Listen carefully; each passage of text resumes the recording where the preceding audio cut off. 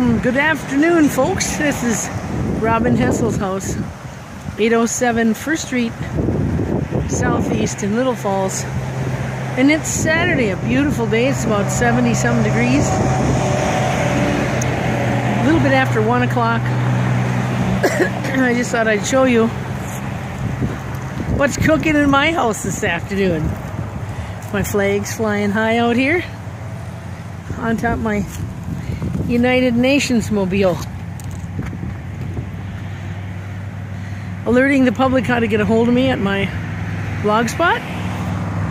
And letting people know, like you can read right there, that the Main Gate Barn Grill is owned by the owner of the largest Minnesota puppy mill, Clearwater Kennels, Wanda Kretzman.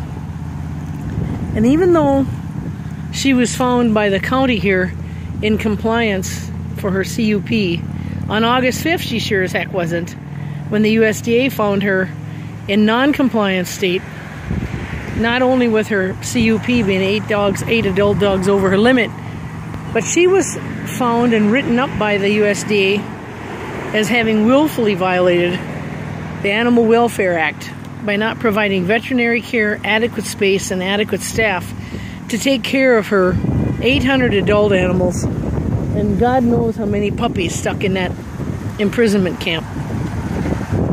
So here you have it, beautiful day in City Little Falls. Over there's the convent, there's the hospital, and back to my house.